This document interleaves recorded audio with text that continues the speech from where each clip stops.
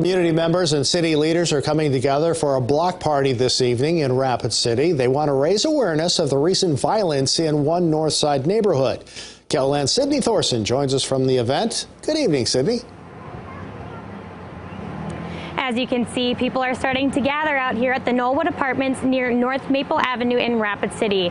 And the theme of this block party is taking a stand against violence, which was decided after multiple shootings happened in this area.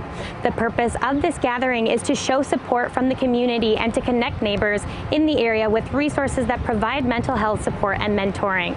There is plenty of food and water and games out here at the gathering this evening, but the main takeaway from this event is the strong message against neighborhood violence. Reporting live in Rapid City, Sydney Thorson, KELOLAND News. Thank you, Sid.